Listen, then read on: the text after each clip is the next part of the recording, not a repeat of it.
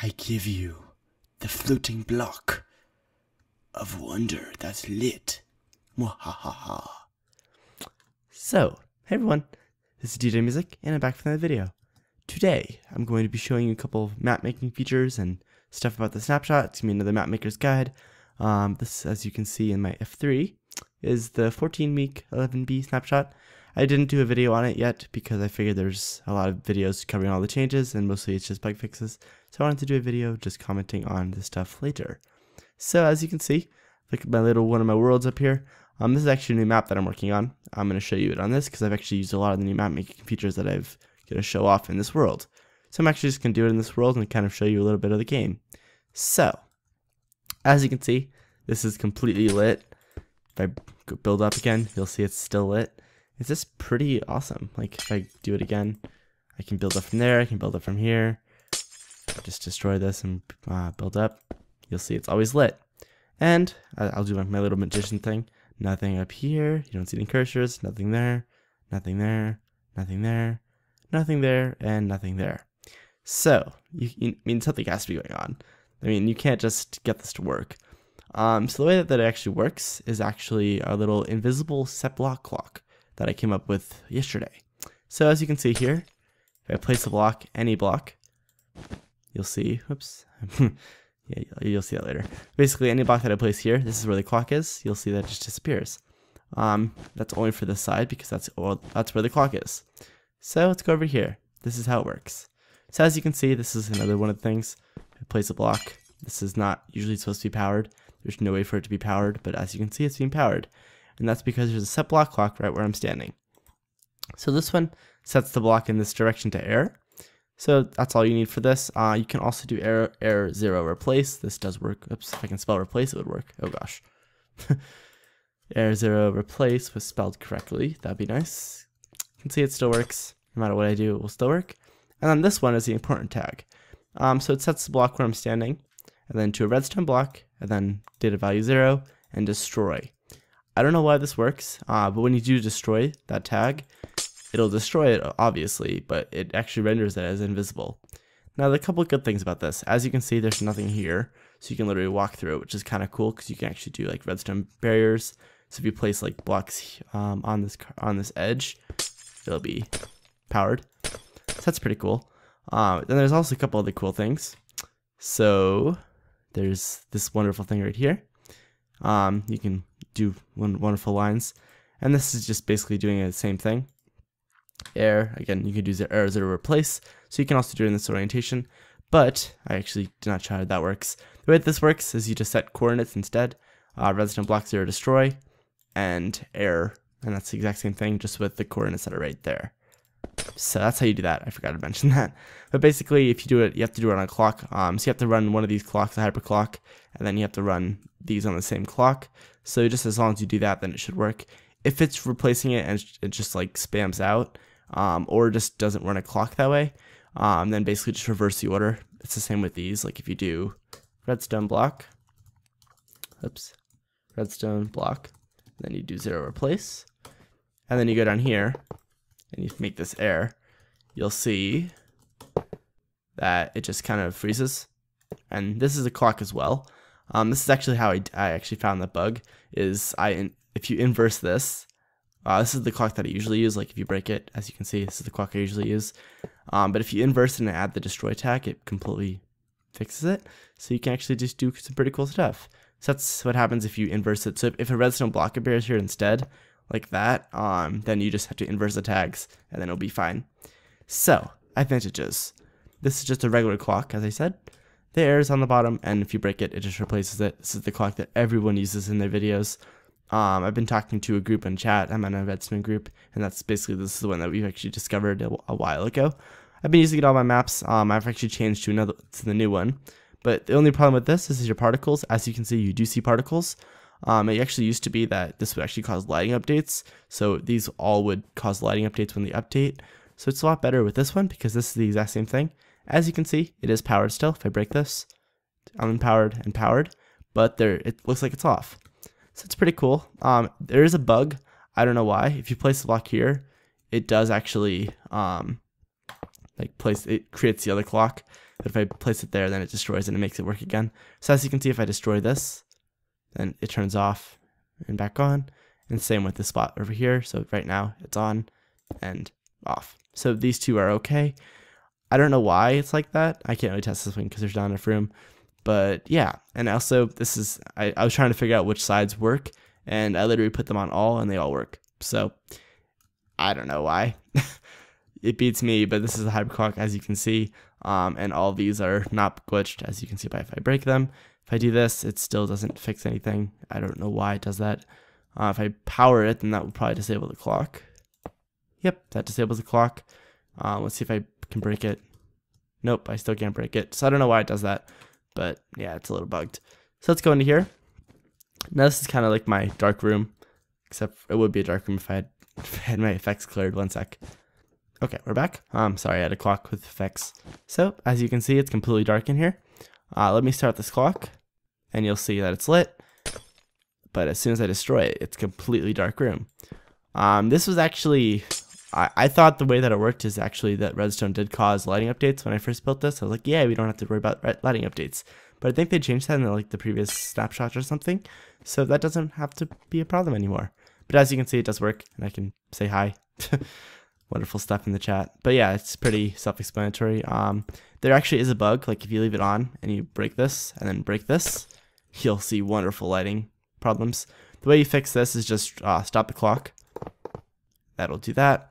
Place the lamp, and then just start the clock again, and you'll see that if you break it, it'll fix it. I don't know why, it's just wonderful lighting updates when you actually update the lighting. But if you look at F3, when this is off, you can see that even though the clock, even if you look at the clock, it says lighting levels 10 here. I don't know why, as I said, it's bugged. So if you just update it, and then it's fine.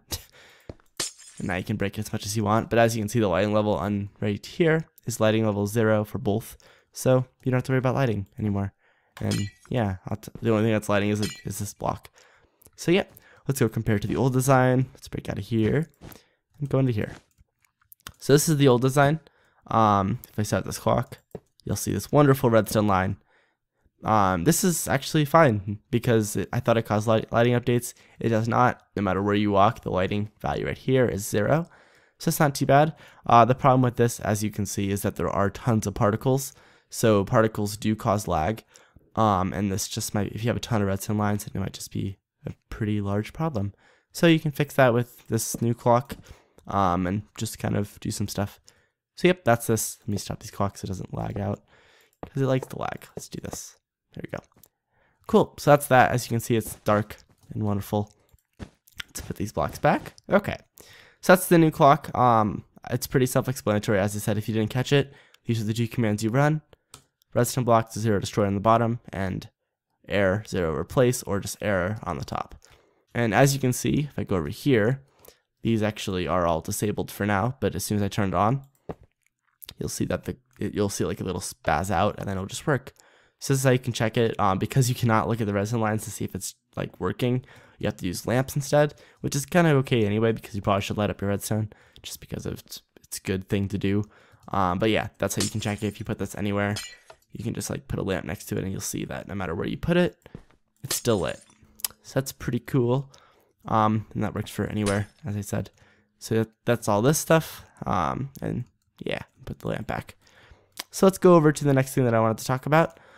So the next thing I want to talk about is actually regarding a couple of new concepts that I came up for gameplay and stuff. So let's just look at the items in my inventory. So I have Sword of the Soldier, I have a wonderful diamond pickaxe, and then on my 9th slot I have drop item to commit suicide. If I click Q, it'll kill me and give me an entirely new inventory. So this actually is a lot that's going on. But basically the way that it works is it actually looks at this block and checks your inventory for it, and then as soon as it deletes it, it will basically kill you and do other stuff. So this is all, the bottom line of this is all that matters.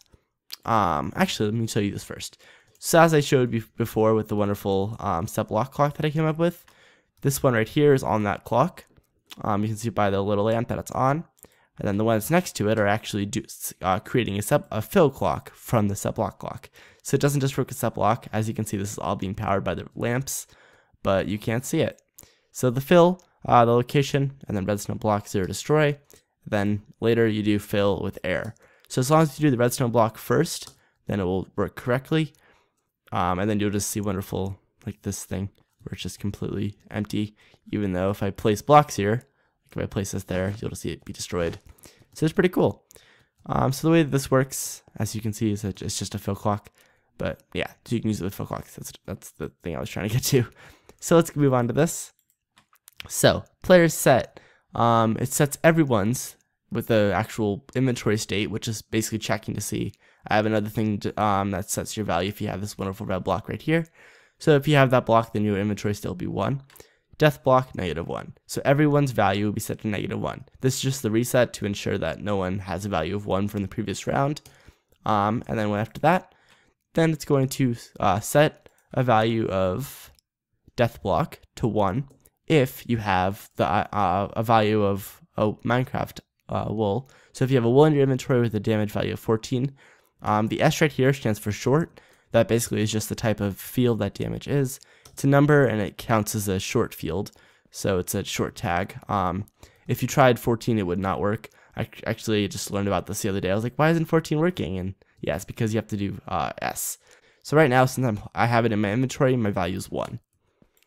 Then what it does is it looks for any entity that's an item that has these traits. So if that's a wool and it's a damage value 14, which is basically a red piece of wool, it sets that value death block to -1.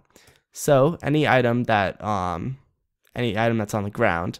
So let me clone this, and you'll see that as soon as I drop it, it disappears. That's because it's setting the death block score to -1, and the next one is killing it. So this kills everything that's score value -1. This also includes you. So if this actually does not get reset back to 1, so if your score stays -1 from this command block right here, into this one, it just doesn't do anything because you don't have the block, then it will basically kill you as well because your score is -1. So that's why if I drop everything in my inventory, like this, it'll kill me. And it's pretty self-explanatory. You have to make sure you have a fill clock on this because it has to run everything in order, otherwise it will not work. So you have to do this one, then kill it, and then it sets everyone's inventory state to 0, so that when you're respawning, if you respawn before you have the red block, it won't kill you again, because I have it set so that it'll once it gives you the block, it sets your inventory state. So you have to make sure that you do that, otherwise it'll just keep on killing them if they keep on respawning without them having the block. So it's a good thing to have that check. And then finally it just sets the reset. It resets all of the death block scores. So I just have that just to clean the slate because every entity will actually show up on the scoreboard.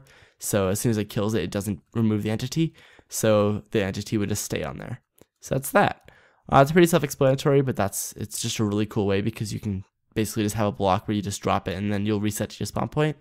I was going to use a potion like where you just like splash a potion on yourself, but it just seemed like I don't really want to do that. I just want to like scroll over to the block and click Q, and it just works. So that's that.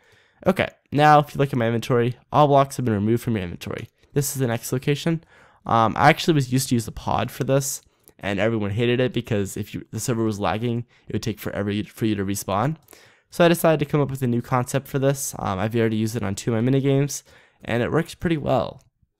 So over here, we have another one of my set block clocks. Over right here, this is the 1 block and 2 blocks. So this actually just a redstone line that leads up to here. And we have this. Okay, we're back. Sorry, my alarm clock was going off. So basically the way that this works is it tests for a death watch score of 1, and then if you're on the blue team. So this is the death watch variable, or the death watch objective.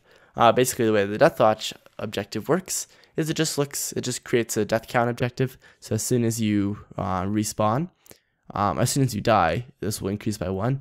You don't have to respawn, which is nice, so you don't have to worry about the respawn time. As soon as you die, it'll set the score, so you don't have to worry about a pod. Like basically, if they stay respawned, that's the one problem with the pod. If they stay in the respawn screen, then it will never set the stuff that it needs to because they don't respawn.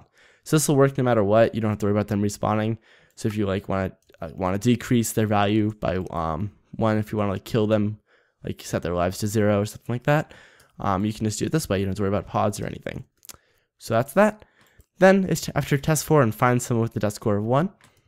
Go over here. It's going to say this message. As long as it's only saying it to people with death watch score of 1, which basically makes it so it only says it to people who died.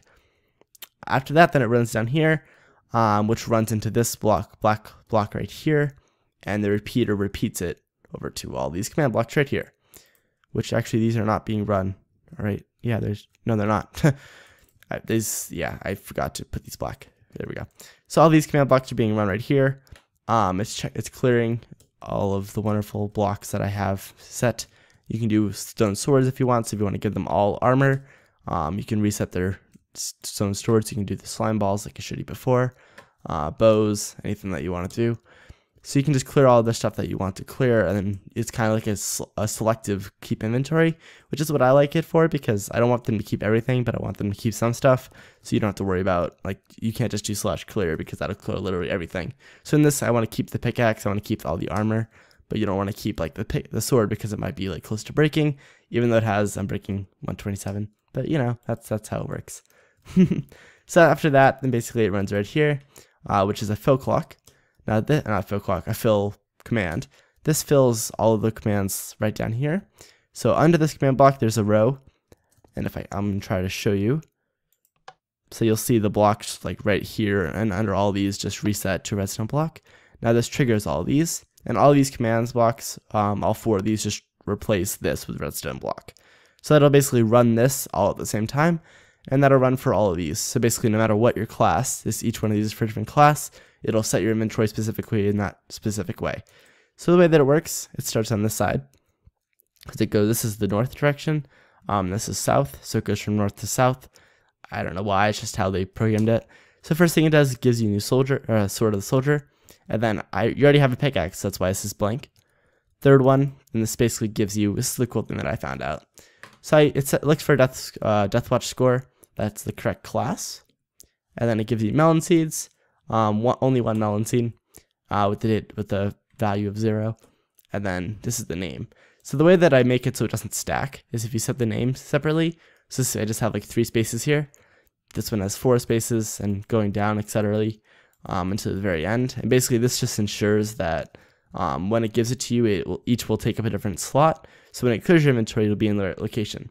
So if I drop my wonderful 9, whoops, oh, I'm in the chat menu. If I click 9 and drop the item, you'll see all the items are given to the correct spot. Once you respawn, you don't see the melon seeds because it's already happened a while ago. So you can actually just like see, and they're already in the right spot. This is in the 9th slot, which is how I like it. But yeah, it's just a really nice way to do it. So I'm just going to show you to you one more time. If I go to the right spot, it's on this side, I think. Getting lost in my own redstone. You know it's bad when that happens. I am actually really lost. Hold on. It's over here. Yeah, I got this. So as you can see, I'll just kind of do an overview. If I drop the item, you'll see this turn on, which will fill all those. There it goes. Just fill all of the wonderful things, and I'll respawn. So basically, if I have any blocks in my inventory that are specified, it will be removed, and I'm lost again. There it goes. I know where I'm going.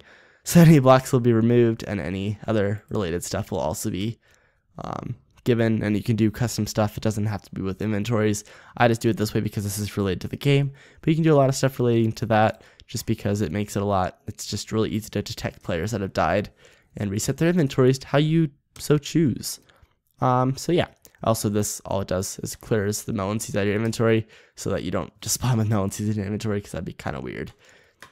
After that, then it just finishes this 4-tick delay, and then it sets everyone's score back to 0, so that this just turns off. Basically, that's all it does, is just to reset this back to 0, so that when the next person dies, it just is back. The final thing that I want to talk about is actually related to this. This is actually, as you can see, it's a slime bomb. If I drop this, it'll make me blind for a few seconds and make my vision go all weird. You could do anything that you want to. I just did this for related to the game just because it's supposed to make you slow. So it gives you slowness as well as a blindness effect for a few seconds, and then it just runs out and you're good to go. So this is actually possible with the new snapshot with the execute command, as well as setting entities to specific values. I think with 10 is when that came out.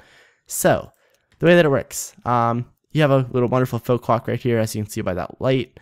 And basically once the fill clock is on, it's going to set all entities that are items, their slime score, so this is the objective, to a value of 1. So then the item data tags basically just check to make sure it's a slime ball. You can also check names if you want to do a specific name. but I just want it to work with anyone. So when you do this, it'll set anyone's within that general radius of a radius of 10 to a specific, like basically to blind them like that. Okay, so once it sets this value, this sets it every single time something happens. So anytime you throw a slime, it'll immediately happen, which is exactly what I want. So basically over here we have the test for command. So basically as soon as it's set, it's going to activate this because it's checking for a score of -1. So not just with players, you can run this on entities. So test for an entity with a score of 1, that's a slime ball. So this will only work for slime balls, of course. So if you throw any other item, it will just not work. So if I throw my pickaxe, it just throws a pickaxe. So now that we have that, once it finds a player, this will activate. And then we have the cool part. So execute. This basically just runs it as the specific thing at E to this location. So basically it's checking for an entity with a score of 1 at an item. So yeah, that's that. There's the 3 locations, so it's basically running on the exact location of the entity. And then effect, all players. It's basically just the command that you want to run. So as soon as you run this command, the last part is just the command. So I'm running it, basically making anyone within 15 blocks of this entity that's a score of class 2, or that's less than 2. It'll give them effective slowness for 10 seconds, and then a radius of, or not a radius, a strength of 5, and then this just basically removes the motion effects. So that's that. Basically just makes it so that it works well. And then after that, this is all the stuff here. It just goes over to here. It kills the entity so it doesn't stay on the ground so people can't pick it up. And then it will just reset the slime score so that the entity doesn't have a score. Same as before. This was actually the same thing as proposed. The @s was actually rumored for a while. And the way that @s worked, basically if the test for command would actually pass the @s to the next command block. Now it would be kind of cool because yes, you could actually like say test for at P and then would actually pass this on to the nearest player. But the nice thing about this is you can actually just set their value first. And then this does the exact same thing. So basically I'm passing on this slime value to here using a scoreboard because anyone with a scoreboard value of 1 will be passed on. So basically if I wanted to pass on a random player, then I could literally just say this. So if you do scoreboard players set a random player, and then you just say, it doesn't matter the data tags. So you could say score, or no, let's just say random variable, and then 1. So basically it'll set a random player's random variable to 1, and then you could test for a random player with a score of 1 for the random variable, and then just run it on all those players, and then reset it right here. That would work. You could do that before. Now you can do it with entities, so that's definitely nice if you can actually check that. And then you can also, like if you want to make sure that if they have like a specific block, so you can actually add a specific tag. So if you add, if I can do this, I don't have it pulled up, so I think it was like this. So inventory items, and then you say ID : wool. So I'm not sure if this is the correct formatting, but you get the idea. So if they have wool in their inventory, then it will basically it'll check. So you can actually do a custom check, and you can actually do stuff like this.